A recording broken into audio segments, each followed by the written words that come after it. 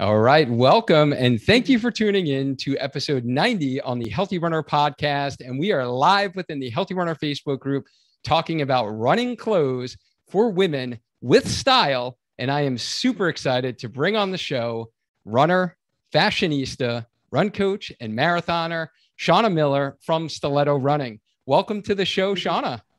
Hi, everyone. Thanks for having me. Excited to be here. Oh, we are super excited. I know your running gear is super popular and super cute. So mother runners out there, I want to know, do you always look for running clothes and you've been like frustrated with the lack of stylish running gear out there? Does everything just look too plain or too much like, regular plain running clothes? Like it's not fun and you just want to go out there and look cute and you want to enjoy wearing your running clothes even when you're not running. Well, this is one episode you will want to stick around for because Shana from Stiletto Running has the solution for you. In this episode, you are going to meet the mother runner and mom boss behind the popular brand of Stiletto Running, and she will share with you how she became a runner, how she shaved an amazing 38 minutes off her marathon time to run a 3:49 time and qualify for Boston, and grew an amazing running clothing company for women. She will also chat about the struggles she has faced as a runner, whether it was getting a VQ by a comfortable margin just to have it taken away by last year's historical 7:47 record cutoff, or struggling with a running injury like so many of you probably listening to this podcast and having to undergo an unplanned surgery. So we're going to get into all that. I know this chat is going to be super inspiring for those master runners, right? So those middle-aged runners like us, Shana, and I don't think, or especially if you think you can't accomplish a big running goal. So if you stick around to the end of this, Shana is actually going to share an amazing gift for our healthy runner community. So Shana, the first question that we ask all our guests and how we start off every episode with a little dynamic warm up, because that's what we need to do as runners. And so tell us, where are you from and what do you do? So I am originally from the Boston area and I currently live in Middlebury, Connecticut. And we've been here for just 15 years. It's crazy how fast time flies. And I am a runner and the owner and designer of Stiletto Running, primarily a female running apparel brand. I do have some unisex sizing styles that certainly men could wear too. And yeah, I started Stiletto Running in 2016. So just about 6 years now, or 5 years. That's awesome. And yeah, like the 5-year mark is super, that's like a big milestone. So we just hit our 4-year kind of anniversary actually like a couple of weeks ago. So 5 years, congratulations. That's amazing. Thank you. Thanks. Yeah. It's been fun. So I guess, I should probably share how we did meet. Shana and I, even though we actually live like fairly close to each other, and Shana, we were just talking, actually does a lot of her training runs in my town in Cheshire here. We actually met in Rhode Island during a race. So we met at the Surftown Half Marathon.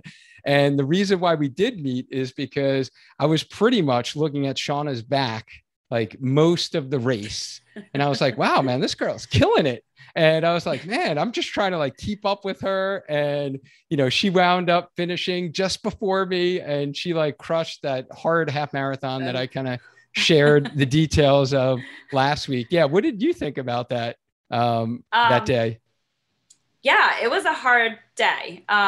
This is the third time I think I've run Surftown, and that stretch from mile 4 to 7 is pretty much windy anytime I've run the race, but this year was not fun, right? It was about 3 miles of, 15 to 18 mile per hour headwinds. And it was just, you were fighting that pace. And once you got past that, it killed me the rest of the race. It definitely took a lot out of me to fight through to the end. Okay. Because It was this is hard. good. This is good because this was my first time running surf down. So, okay. So this was harder than it normally is. I think so. Yeah, the wind Okay. was horrible this time. How But about anytime temperature and I humidity? was gonna say, yeah, anytime I've run it, it's been hot and sticky. Yeah. Okay. So I haven't had a great race there in terms of I've never felt so great. It's always too hot for me. It's windy. But I keep coming back for it. I I don't know know. Wow. why. Wow. It's Yeah. You keep beautiful coming back. though. It is. It is. You keep Yeah. coming back for more. And Yeah. I shared last week how we just like love, we go up there like once a week, usually the family, to vacation for a couple of days. This year we went up for Father's Day weekend. And we stayed at a little place right there on the beach, Sandcastle Inn. And I was like, I would love to always run in this town. And because I always do my training runs like when we go on Yeah. vacation. And I've run those streets before. And I was like, it'd be cool to do the Surf Town half. And usually I run New Haven. So to run 2 races back-to-back weekends is obviously very tough. So this year I was like, all right, this year I'm not running New Haven. I'm going to do Surftown. It's on my bucket list. So I was wondering if it is kind of hot and humid like every year. So it is pretty sticky, Yeah, just not it as is. windy. Yes. I haven't Okay. experienced the wind as bad, but it notoriously is a warm weekend. And then you have that awesome hill at mile 9, and that just kills you. Yeah, At those Watch Hill. hills. Yeah, Mhm. those hills toward the end were definitely pretty brutal. Yeah. And yeah, I definitely noticed you on the course because of honestly your gear, and it definitely catches some attention. And I was like, oh, those are cool shorts. Those are a cool pattern. Like, come on, when you're out on the course for an hour and 40 minutes, Right. you're like, a lot of stuff's going through your head, right? You're just kind of Yeah. keeping the mind busy. I'm like, oh, those are cool shorts, and I'm glad that we got to talk after and then kind of connected. And I saw all the, neat gear that you do have. Before we get into some of that, can you share just for the listeners, kind of when your running journey began? Were you always a runner? I was not always a runner. I was turning 40 and became friendly with a group of women at my gym, and they were all marathoners, Ironman, and triathletes. And, I thought, oh, maybe this would be kind of fun as a bucket list turning 40. Maybe I'll run a half marathon. I had never run. I dabbled with a few days on the treadmill, a few miles. But I never considered myself a runner, and I had never run on the road. I had never run outside. So I downloaded a Hal Higdon training plan, and I guess as they say, the rest is history. I ran that first half marathon and thought I was going to die and said, oh my God, I never want to do it again. And, 2 days later signed up for another one. So I've been running. I just turned 50 in April. So I've been running for 10 years. Oh my goodness. Yeah. Congratulations and your 10-year run anniversary. Yes. Another thing that we have in common, I just passed my 10-year run anniversary as well. Oh, cool. And I was always a gym rat, and I never ran ever besides being, sports as a kid. And same thing. I used to run on the treadmill for kind of cardio, right? To like lean out. Yep. And I wound up actually getting hip surgery, and, it was a torn labrum, and they did a little repair. And, the surgeon was like, yeah, just don't run on the treadmill. And I was like, really? That's all I do. And it was like literally January, right? And the weather here in Connecticut in January. Of course. And he's like, yeah, run outside. I'm like, are you serious? I'm like, I've never run outside ever. And now you're telling me to like go outside in January. And it was one of those things where it was cold, and I was like, okay, this is actually pretty cool to like be outside and like work a sweat in like the winter. And then, I just got hooked and, continued like you. So there's like so many similarities in some of our kind of running journey, but yours has really, really taken off here. So when you started, getting into the half marathon, when did you run your first marathon? How many years into running? A little over a year, less than a year and a half. Yeah. About a year and a half. Yeah. My first half was, what used to be the Iron Horse half in Simsbury. It's now, what is it? The Yukon Health half now. Yeah. And then a year not that fall, but the following fall, I ran Philly Marathon in Okay. 2012. And that was my first full marathon. Nice. I hear that's a really Yeah. good one, right? I know so It's many a people who great do that one. as a first. Yeah. Yeah. It was great marathon. And I would definitely recommend it for a first. Just the crowd is amazing. And I think the year after or 2 years after, I went back to do the half in Philly. But I would like to do the full again, because now 10 years later, and it being my first one, I don't remember it so much. So I would like to go back and do it again. Nice. Yeah, you definitely should. Absolutely. And as you were going along in your running journey, like at what point did you decide, because you just mentioned that Stiletto Running has been 5 years now. So like, Mm-hmm. what was the genesis behind that and why you did start Stiletto Running? So I had worked in the fashion industry prior to having my kids, and then I became a stay-at-home mom. And so when I started running, they both were in school full time at that point. So after 5 years of running and kids in school, I was like, all right, I'm a little bored. I think I need something to keep myself busy, but also wanted to be home for my kids. And just, I don't know, a light went off in my head. Like, I love fashion.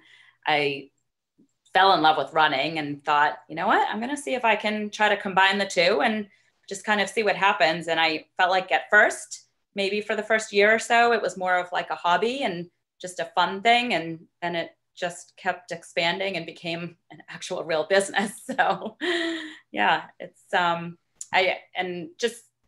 would see running and races. And like you said at the beginning, I would see people just running in all black. And it's funny because you can see if I'm not in running clothes, for most of the time, I'm in white, black, gray, very basic, neutral. But running, I just felt like, it's such a fun sport. And I do like striking up conversations with people in races, as you know.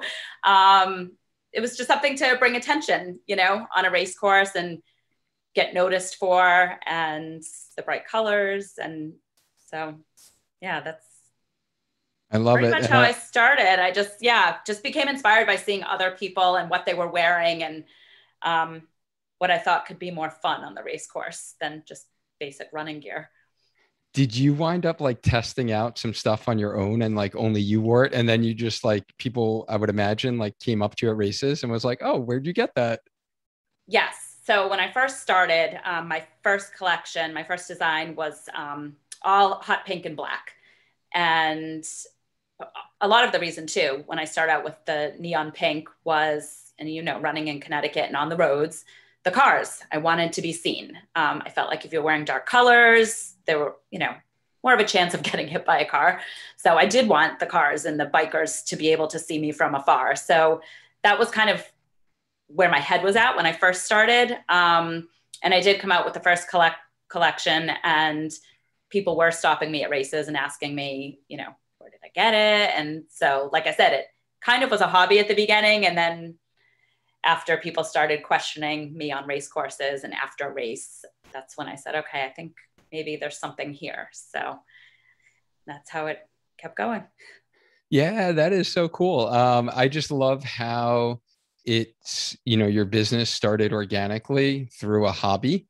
Again, very similar to kind of my business. I did not, or even honestly, this podcast, our Healthy Runner community, none of this was in a 5-point business plan. None of this was planned out. It really just started organically. And I can tell by, what I've seen on Instagram, on your Instagram handle, and everything it's just genuine and authentic. And you can tell. And I love hearing like other stories like that just kind of start organically. And isn't it just so rewarding to be able to do something you love for work? And like, Yes. it's just like amazing feeling, isn't it? Yeah. Oh, for sure. I mean, and like I said, it wasn't, I had no plan. And not that I don't have a plan now, but it is like trial and error and figuring out what works and figuring out what people like or don't like. And, some designs are a flop and some I can't keep in stock. So it is trial and error, and it's great. And it is so rewarding. Especially Instagram has been a huge platform for me. When I started the Stiletto Running Instagram page, it solely was for my business. And at the beginning, it was just pictures of my merchandise. But then I found the more people wanted to know more about me and the person behind my brand, that's when my stuff started selling even more. So I, kind of had to tweak my Stiletto Running Instagram page and put a little bit more of myself out there. And that seemed to sell the brand. So people do, they want to know what you're doing behind the scenes and who you are. And, everything's not always rosy. It's not, so I think that's stuff like that certainly helps to sell a brand when they know the person behind it.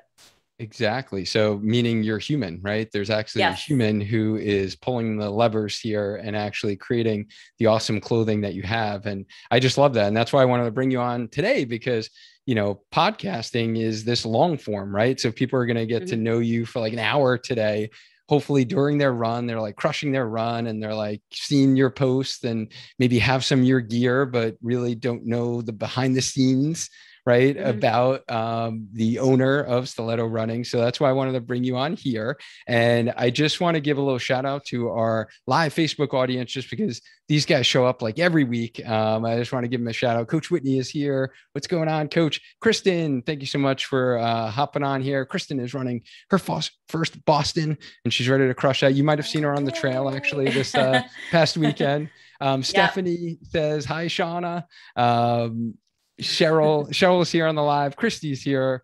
Christy was super pumped about this. She put some stiletto emojis in her comment. And Coach Whitney is on our Healthy Runner team, and she's been following your page actually for a while. Yes. And she just loves everything about running fashion and gear. So this was like all up her alley, and she was super excited to like do the promo post for this. And so I know she's excited about this. And Trisha's here on the live. Julianne, what's going on? How are you? Thanks for joining. And Kathleen's here. Teresa, what's going on? Teresa just crushed her log run. So congrats to you.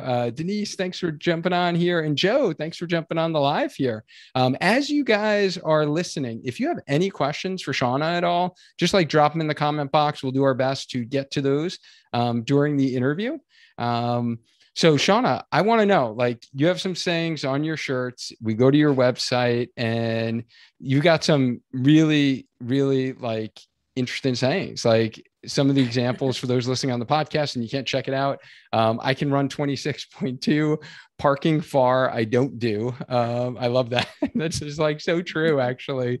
And even for like us runners, like for me, I've been there like long run, and then I'll like avoid stairs. I'll be like, no, I got to save my legs. Like I'm going to take the elevator. And they're like, wait, you're a runner. And I'm like, no, you don't understand. This is like recovery. Like I need to, baby got track. I like that one. And then run fast, run fast, run hard, no mercy. Oh, I love that one. That was just a nice little Cobra Kai reference there. Yes. For those. I love it. So all these sayings that you have, like, where do you get the inspiration for these sayings? Numerous places. The one about the parking far is actually because my husband has told me that I'm the laziest marathoner. We'll go, to the mall or the grocery store, and he'll just pull into the parking lot and park as soon as he finds a spot. And I'm like, why are we parking so far away? I don't want to walk. Like I just had a long run, or I have a long run tomorrow. So so that's the joke. He's like, well, you just ran 20 miles. You don't want to walk, 100 feet to the door. I'm like, no, I want to save my legs, or my legs are tired. So I want to get the closest parking spot. So so that's where that came from. Trying to think. I did have a contest with my ambassadors about 6 months ago, or maybe a little bit longer, probably during lockdown. I threw out a contest to them, and I said, I want to come up with some new sayings inspired by your favorite show that you're binging during lockdown. And so I know some of my favorite shows were Cobra Kai, Handmaid's Tale. So we had a contest, and actually that run hard, run fast, no mercy. An ambassador came up with that one. So that was a good one. And then the tank I wore today in my post, Alexa, go for my run.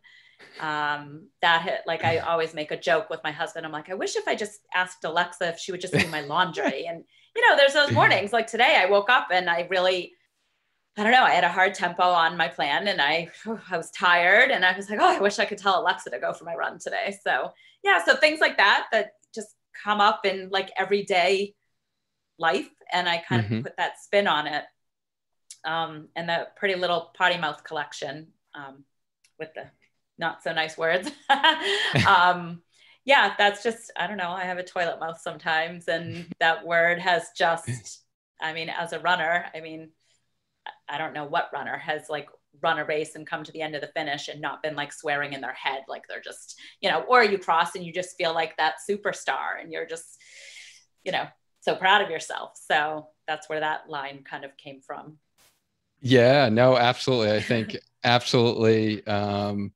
Yeah, every runner has thought that. So even if you don't say it out loud, you definitely thought it. So because I think you actually wore that shirt on the day of the half. Yeah. And I was like, okay, yeah, that's true. That is true. And could be offensive or and you did slay it. I was like, you were running like marathon pace. I'm running like a half marathon race pace over here and you still smoked me. I was like, yeah, you did mess things up over here. I love it. Yeah. Kristen says she wears her potty mouth tank for her hilly runs. So she strategically picks that one for the hilly runs. I love it. I love it. Yeah. So what was the clothing item that got like the most traction early on? Probably my running tights. That's pretty much what I started with. And crazy enough, right at the beginning of the pandemic, I came out with a shirt that said socially distant distance runner. And my husband laughed at me. He's like, that's kind of stupid. He was like, you think anyone's going to buy it? I'm like, I don't know. He's like, well, this is, you know, I mean, we all thought like the pandemic was a 2-week thing and we'd all be back to our life. Right. But who knew? And it literally ended up being my best-selling shirt for 2020. So that, one of my best-selling shirts in the 5 years, like that shirt, I couldn't keep it in stock. So yeah, you know, sometimes it's like, you don't even know, and you have to try, you know? So that one was quite the winner last year. Yeah, I saw your tights in your website. Can you describe for the listeners who are probably out on a run right now, what makes your tights different than like normal tights? So when I first started, I knew I wanted like wild patterns. And when I was playing around with graphics, it was almost too much on 2 legs, if that makes any sense. So I thought, you know what if I do one leg that's a solid color and the other leg is the wild pattern. And that kind of took off. And I've had people tell me like, there's nothing out there like that. Most tights are either all solid or all pattern. So I thought that was somewhere that I could have my niche and like, you know, my niche in something that was different than everybody else's tights out there. So. Right. Yeah, absolutely. And it definitely makes a statement. Right. And I would imagine, you know, you get like some runners to like go to a race and they have them on and then they see another runner, you're like Stiletto Running. Right. Yeah. Right. You're like you're part of the club. You're like, yeah, that's my thing. And then, so you would say was the socially distanced runner saying kind of the most is that still the most popular now? No, I think now that we're all kind of getting back to our lives and not running across the street when we see another runner like we did last year. I sold out the last one and that was it. I'm like, I don't want to see those shirts again. I want us to be able to be at races and not have to distance ourselves, you know? So yeah, it did its job. And sadly enough, it was a funny saying during a hard time for everybody last year. But I would go to run on the Cheshire Trail wearing it and, people would laugh. I could, I love that shirt. That's so funny.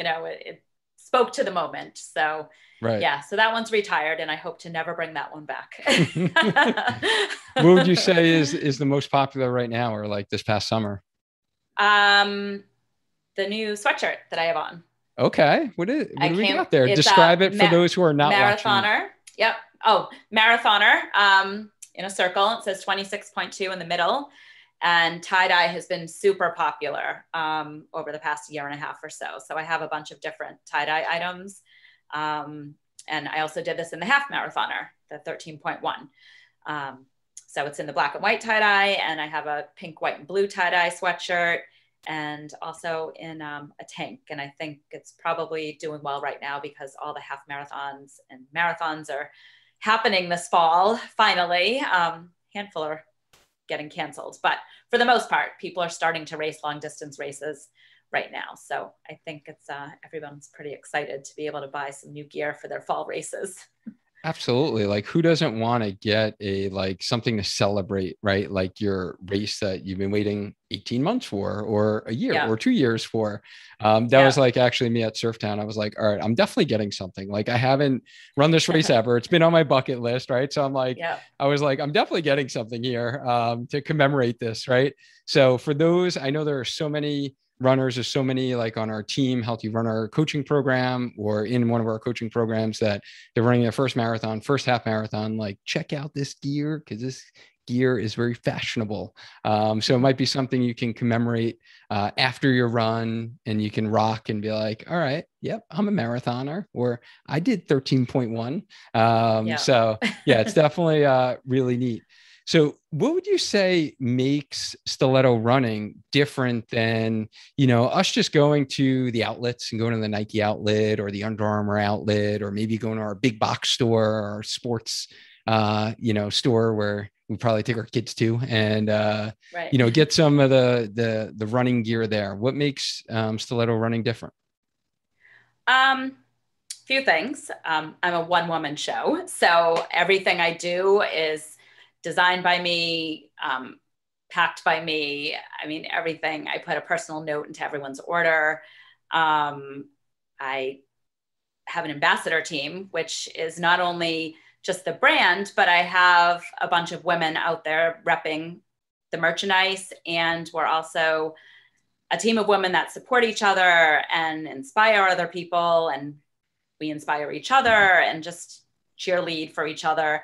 So it's not even just the brand of clothing. I've created a team of women that really are out there inspiring other women to feel good about themselves and put on cool running gear that make you feel good about yourself when you're going out for a run. So there's that aspect that I love that I created, to have all of these women and camaraderie and friendships that have been formed amongst all these women. And in the past, I've probably had anywhere from 80 to 100 women on the team. And I actually just sent my emails out before we got on the phone announcing the new team. So we have 66 returning ambassadors from previous years, and I've about 125 new women coming onto the team. So we're going to have about 200 women. Yeah. So it's exciting. That's amazing. That's amazing. That is amazing. And I can't believe, wow.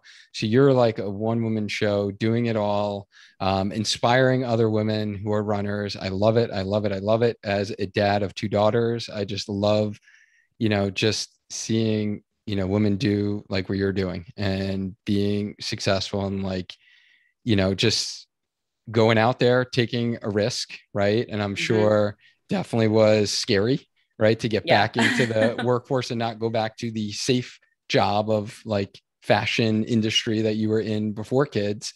And I just love that. I love everything about that. And if you don't mind, since you mentioned it, the ambassador program, is that something that like you do on an annual basis, or if someone was interested in being an ambassador, can they still do that for this year, or is it like next summer or something like that?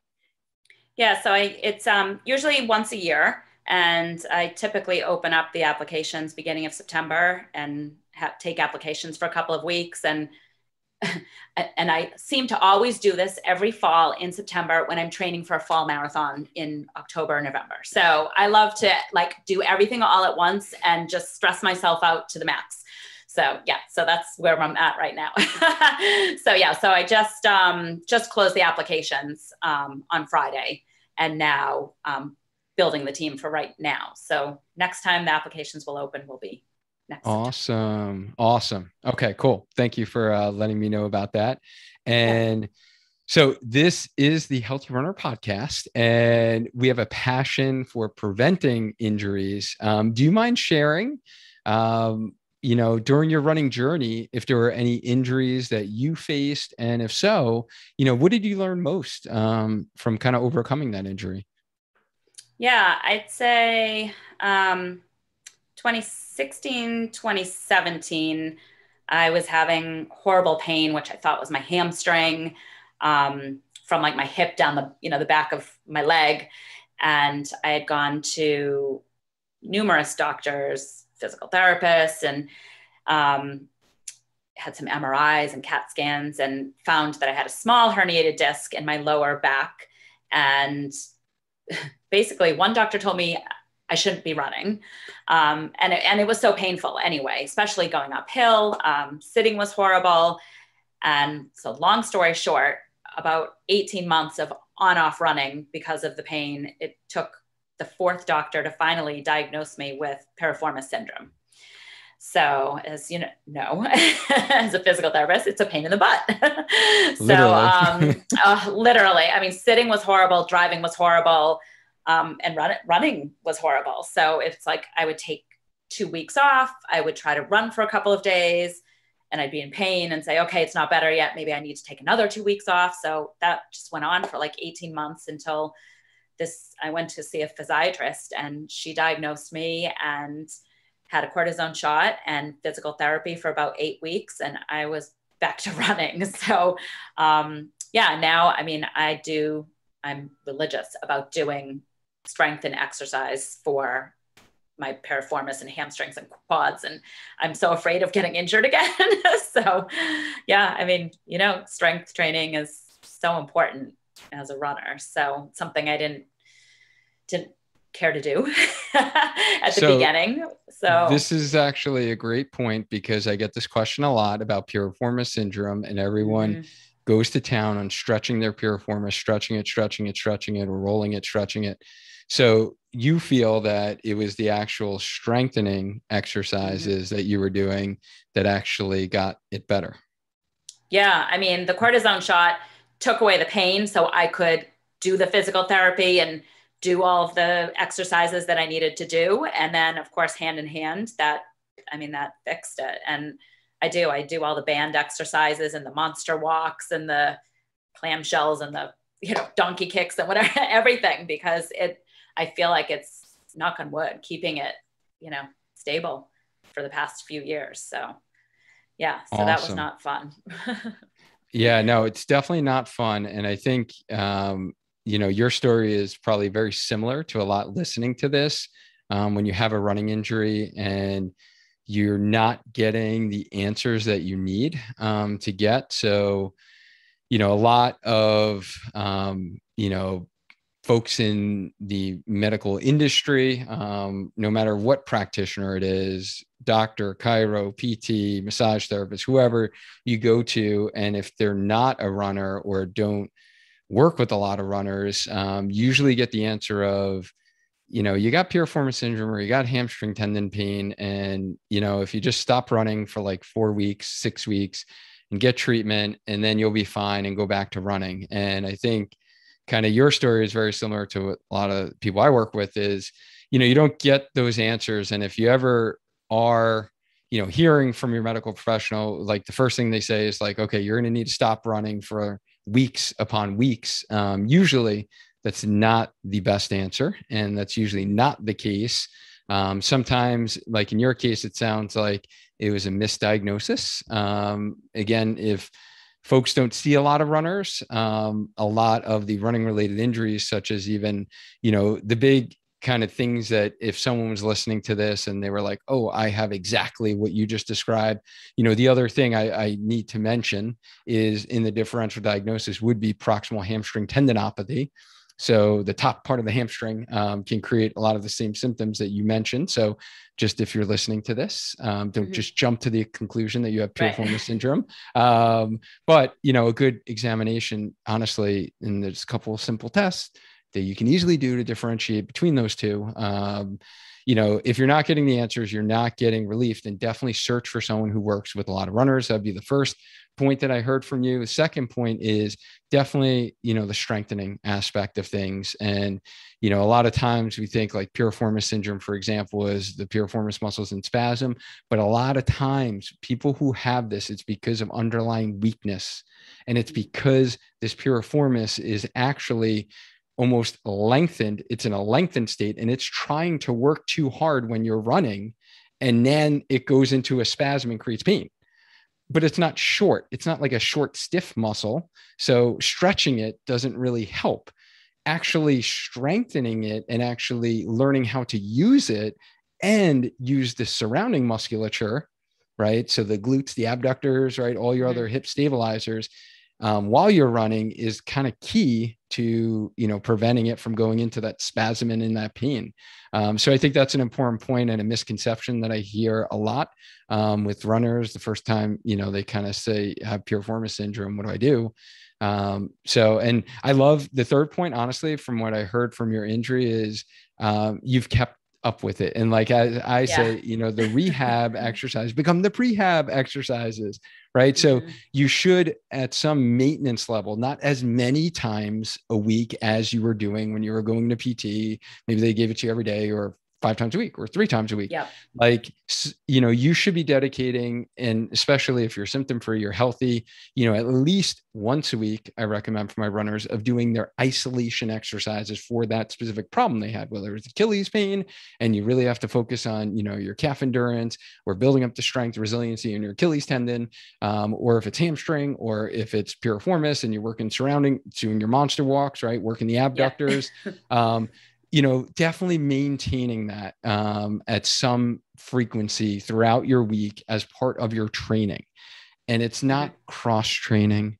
It's not supplemental like PT, like I'm going to do my PT. Like a lot of people don't love to do that, right? We're runners. We like to run, but it's essential. And I love how you highlighted the strengthening aspect, because that is kind of, if anyone's listened to any other previous episodes, we're all about strength training in order to run. So I just love that. And I'm sure you probably value that from your, like, you know, gym background, right? And like where you came from being strong already, right? And having like foundational strength.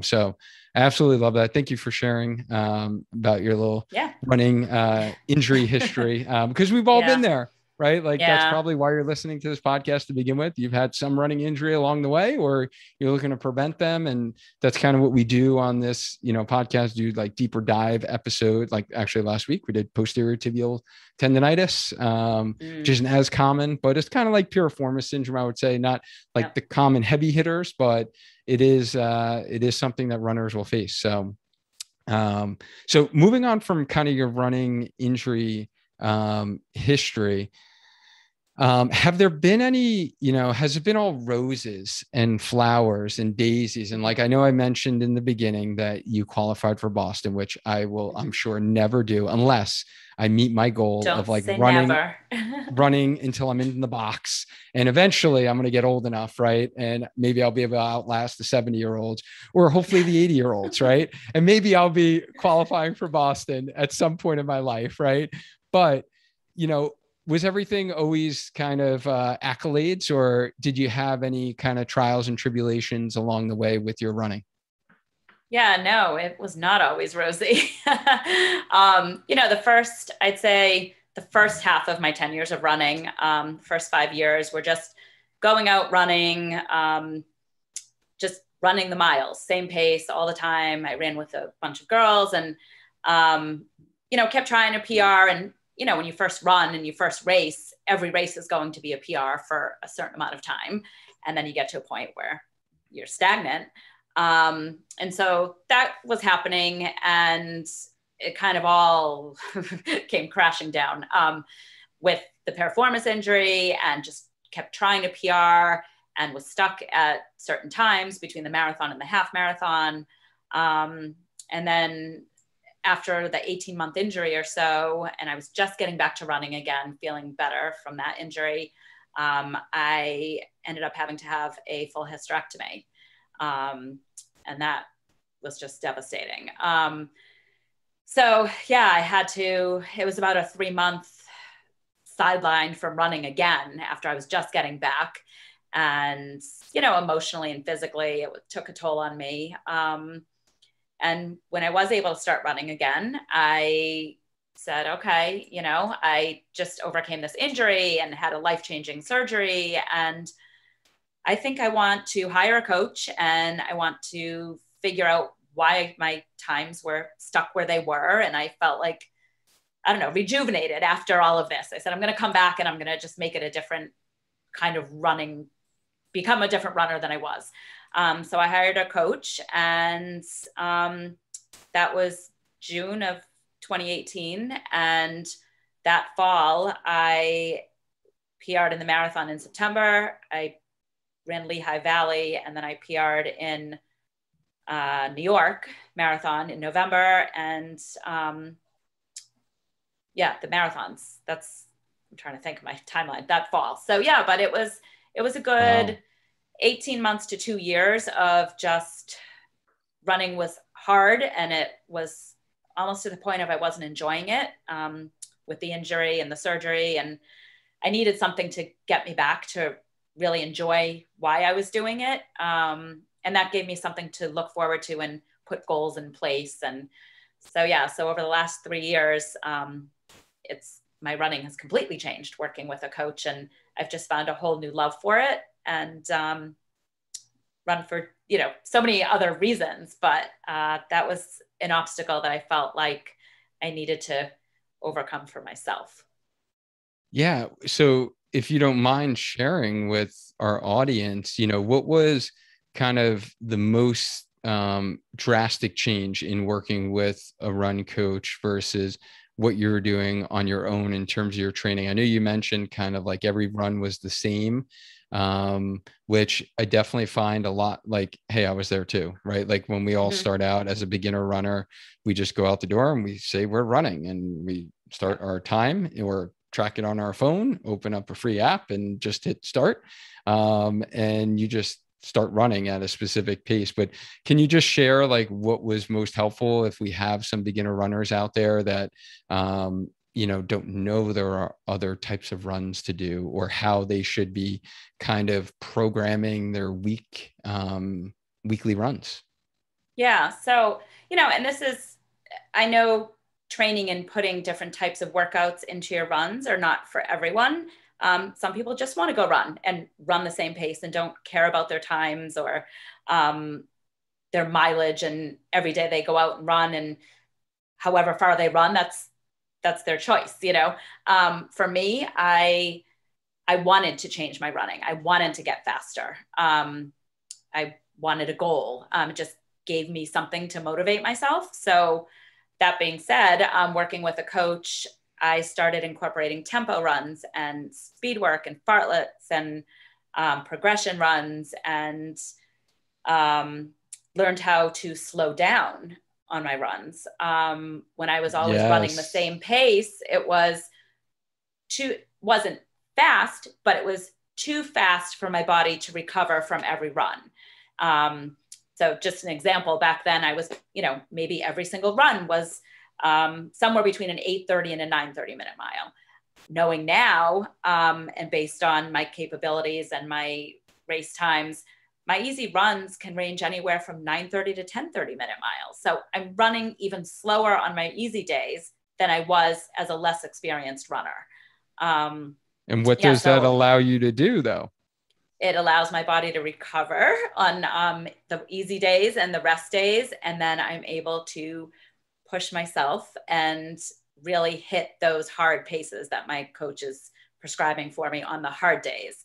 And with all of that, it all somehow comes together magically on race day. And the PRs just kept coming after I started training with a coach, because you don't think slowing down is going to make you faster.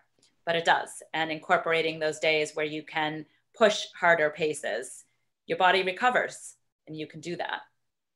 Yes, yes, yes. I love it. I love it because Shana, this is definitely by far like the biggest mistake that I see runners make, and even our clients that we work with, that we have to keep telling them to slow down. And it's so like, not intuitive, right? To what our brains tell us. And they say, right. Because we all want to get faster, or not all of us, but those that have goals to get faster say, if I get faster, like I have to run faster. And I just love, like, you are a shining example of someone who tried that approach of just running, going out and running and trying to run faster, but you hit the ceiling, right, in your capabilities, and having the dichotomy in your runs between slow is slow, really slow, and then fast is fast. And then that's the secret sauce, guys. That's where the magic happens and your running fitness improves. So you can actually be faster on race day.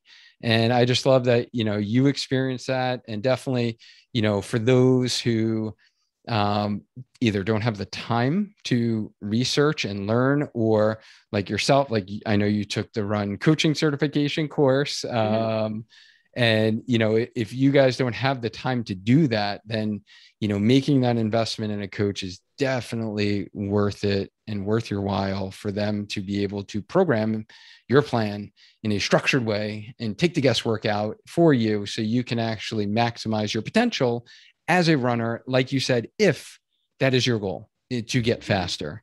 And I also like the point that you said that it's not for everyone. And I would also like to stress that as well, for those just starting out, it might not be appropriate for you to start hitting the track and doing some fast intervals at an 8 or 9 out of 10 scale effort level, because then that's when you get injured. So building up the foundation of strength and then your base level of training and getting a lot of, a good amount of miles and consistent running under your legs is key first, before you really jump into, some kind of these crazier workouts that Shana mentioned. Right. So yeah, I love that you've seen the benefit in that. And it is just something that I like to highlight because it's always an educational point, pretty much during all my coaching calls with my clients. And I know it's just something that people ask, like within our healthy runner community, in terms of their paces. And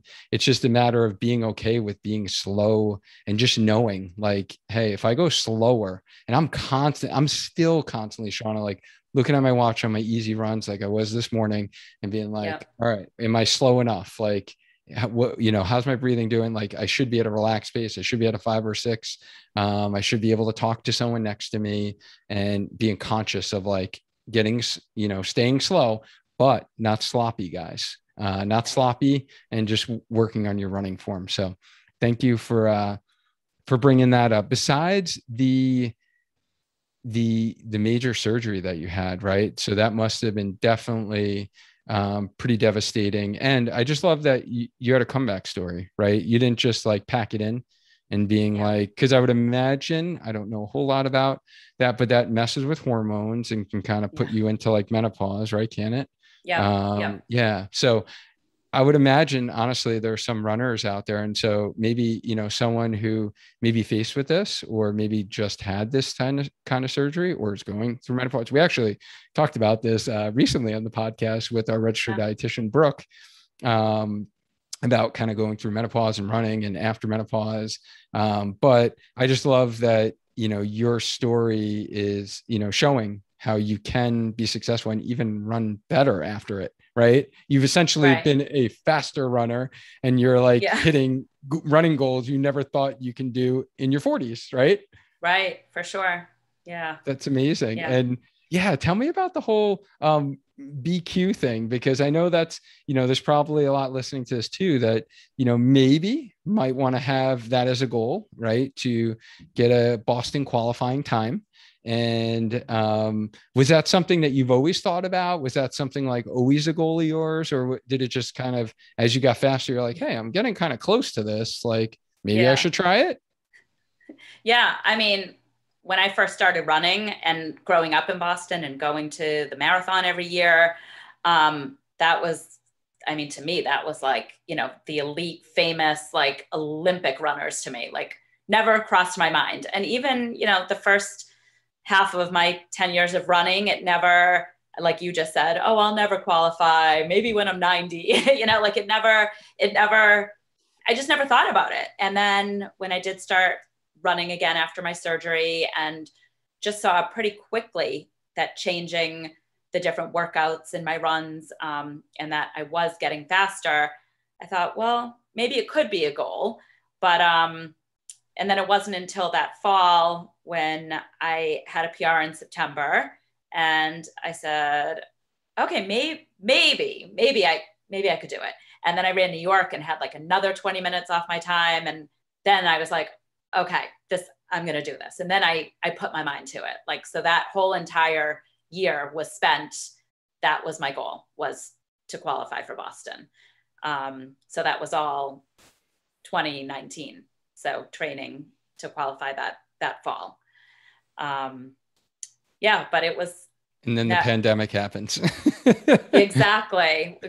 And so I did qualify in October at Bay State Marathon and with a 5:12 cushion. And then with the way the pandemic happened and the Boston Marathon cut the field size down from 31,000 down to 20,000. And so my cushion wasn't enough. You needed at least a 7:47 to get in. So I missed it by, 2.5 minutes or so.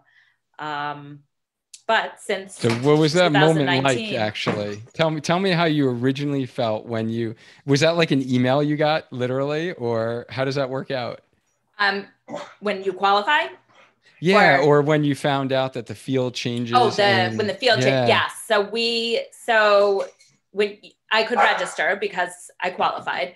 So when you register, and then I'm trying to think, it was maybe like a week or two before you found out if you get in. And yeah, the email, basically said, we're sorry to inform you. Oh my goodness. Yeah. And, with all of social media, Facebook and Instagram and Twitter, and I mean, everything was blowing up. Like, so even before I got my email, I was seeing that the cutoff was 7:47. Oh, okay. So I knew it.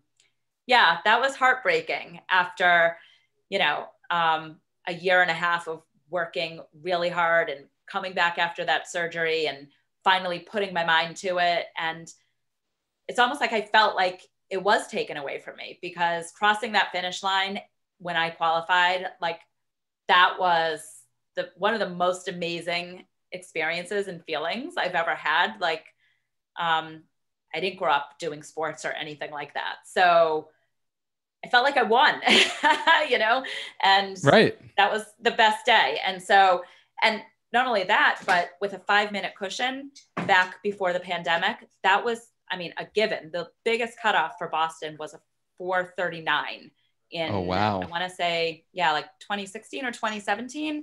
And because the cushion was so big, they ended up making the qualifying times 5 minutes faster.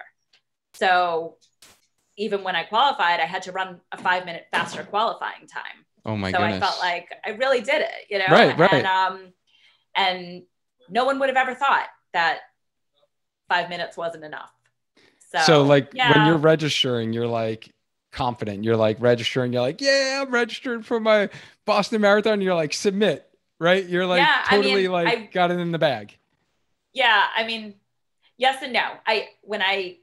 The day that I qualified at the race, yes, I was like, no problem.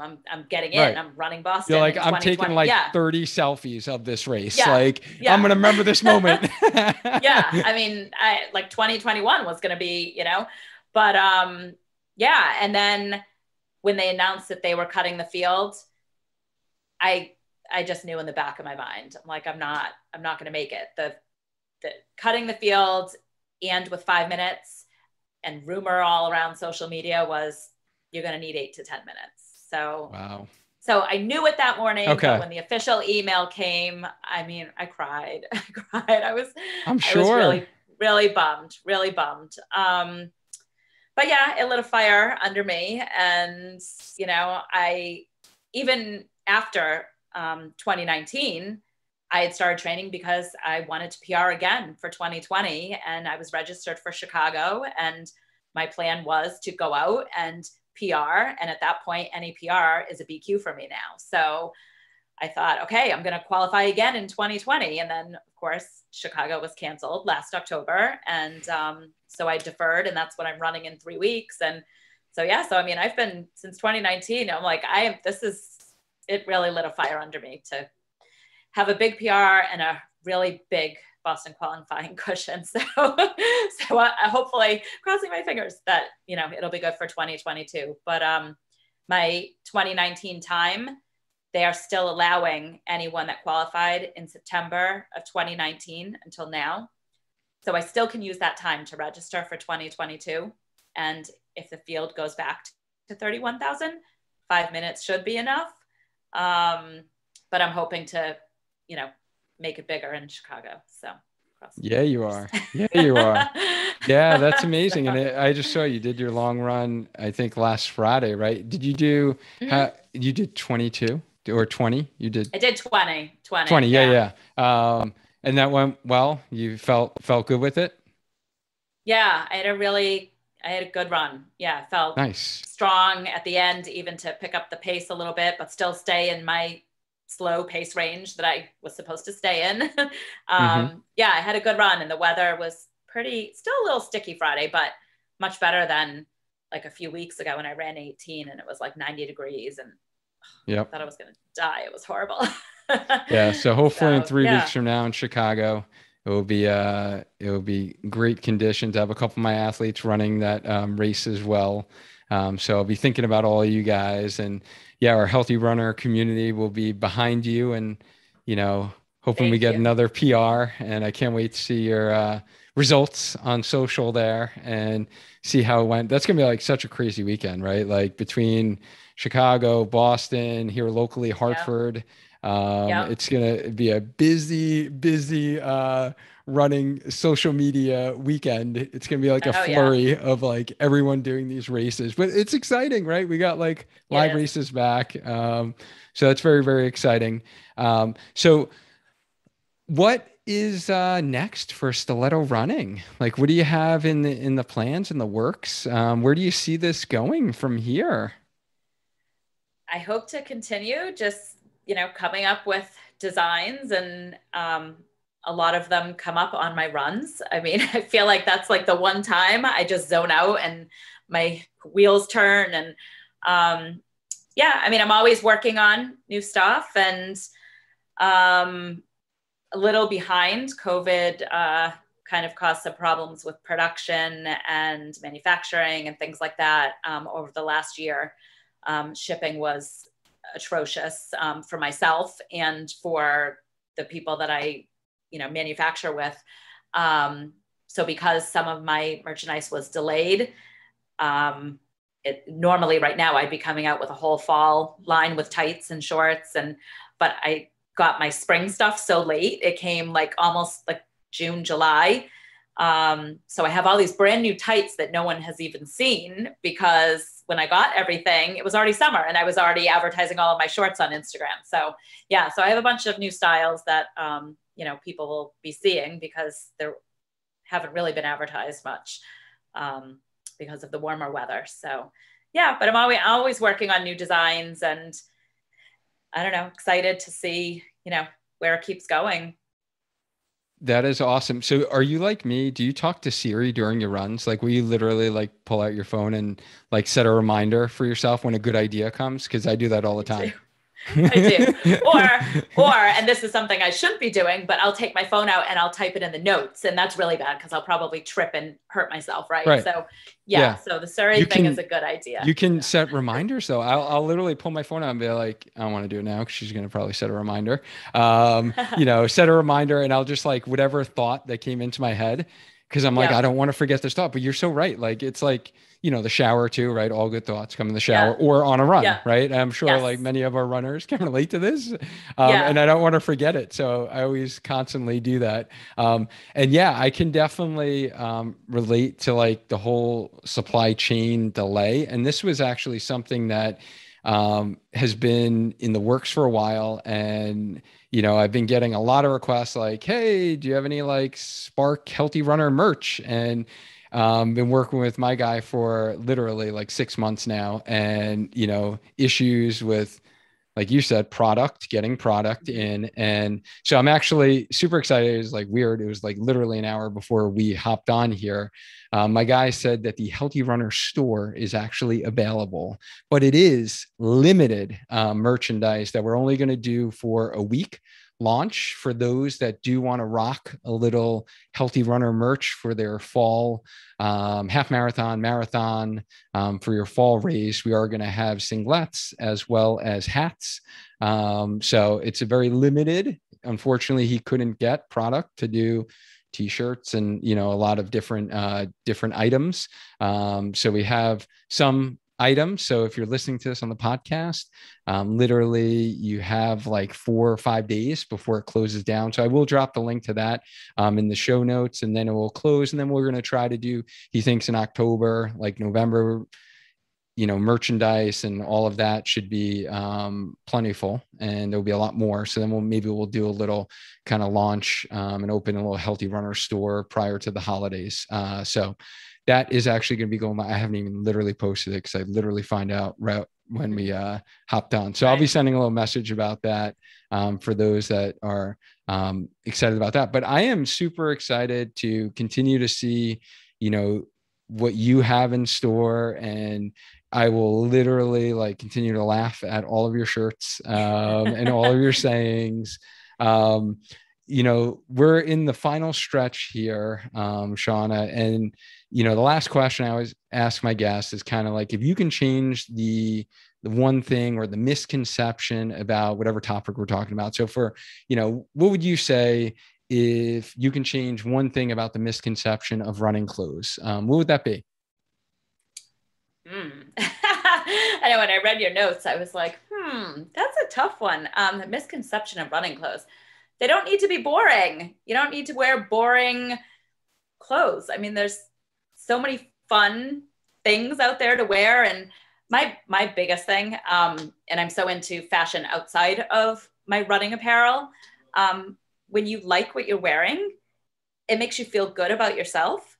And that's so important. And I feel like when I'm going for a race, I love picking out my race outfit. I feel like, you know what, if you feel good about the way you look and what you're wearing for a run or a race, and those days when you just feel good, you're going to do well. So I do. I feel like, like even standing at the start line in Surftown, I had a couple of people comment on my shirt and, things like that, just, conversation starters and makes you feel good and you're ready to go. So yeah, I feel like that's definitely misconception that you don't need to wear boring stuff. Fun things make you feel good. Yes. Oh, I love it. Fun things make you feel good. Yeah. Yes. Yeah. Running clothes does not need to be boring, guys. So just kind of recapping here, Shana shared with us kind of her running journey, how she was an adult onset runner, just like myself. And, she's had some real success here as, a middle-aged masters runner. I always think masters is weird because like, what are we the master of? Right. Right. But, running in your 40s and 50s, going through some, major kind of injuries, surgeries where you couldn't run for a while, qualifying for Boston, having the disappointment of last year, getting it kind of taken away from you, but you're still PRing marathons, you're running Chicago, which is super awesome. And you've grown an exceptional brand in Stiletto Running that has some really, really cute, funny running clothes that's very fashionable. So yeah, I give you a lot of credit, honestly, for doing what you're doing, taking the risk that you did take 5 years ago.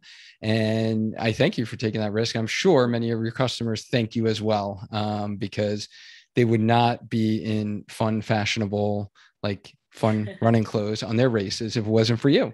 So, you're changing lives. I don't know if you realize, like, I wonder if it's different for like running clothes, brands. Like for me, when I help a runner, it's like, okay, I got rid of their Piriformis pain and now they ran, the first marathon. I'm like, yeah, like they're healthy now. Like that's really cool. Like that makes me feel like I'm helping others. I don't know if I am sure there's so many runners that like are so grateful you exist and Stiletto Running exists. So thank you for what you do for our running community.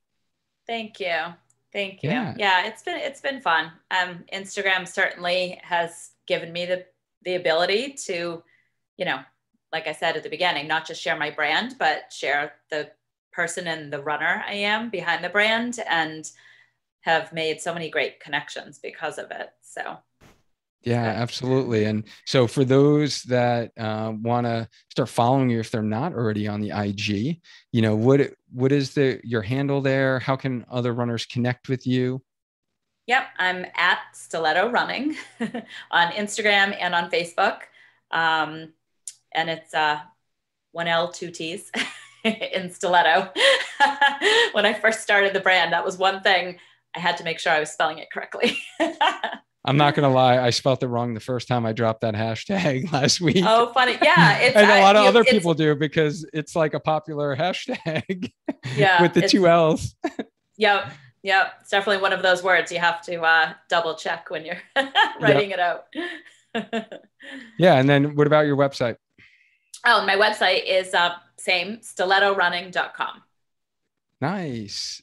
Yeah. So awesome. All consistent. Love it. Just like Spark Your Training. I love it.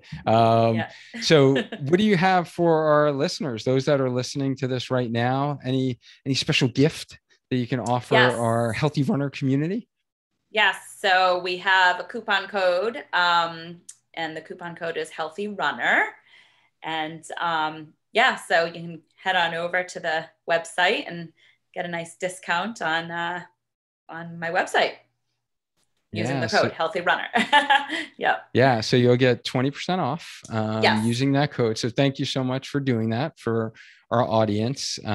Just because I always like to, hey, if we can get discounts, right, as a community, and if it, causes someone to be like, hey, I want to get, a little discount. Like, who doesn't like a sale, right? Right. Like, you like to shop, right? I like to shop too. My wife will actually like joke around. Like, I literally have more shoes than all the girls in my house. So it's actually pretty funny.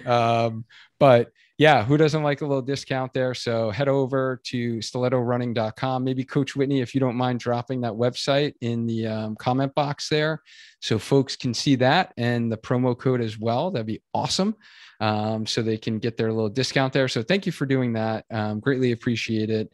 And those of you who are listening to this, whether you're watching this kind of within our Facebook community, Healthy Runner, where we do live podcast episodes, deep dive trainings every week. Hit that like, show Shana some love, hit the little love button, the heart button. Thank her for taking her time out. Like, she's very busy, right? She's one man show here, one woman show, I should say. She's taking her time out to be able to chat with us today and offer us some great discounts on her swag. So we appreciate that. And if you're watching on the Spark Your Training YouTube channel, thank you so much. Or crushing a run right now, listening to the podcast, make sure you hit that subscribe button so you can get the next podcast episode downloaded automatically to whether you listen to on Apple or Spotify. So I'm super excited to see your results here in Chicago. I know you're going to crush it. And good luck with the taper crazies and keeping not letting your mind get the best of you during taper time. And we're going to actually talk about tapering in next week on the podcast. Coach Latoya is going to actually talk about tapering.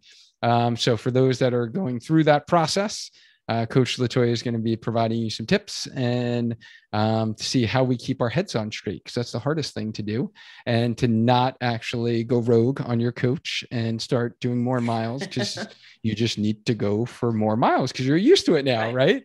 So we're going to talk all about tapering next week on the podcast. Thank you again. This was like super, super fun. And I just love your story, and thanks for coming on the show. Thank you. Thanks for having me. It was great. Thanks. All right, guys. So as always, how we end it, right? Stay active, stay healthy, and just keep running. Until next time, guys. Bye.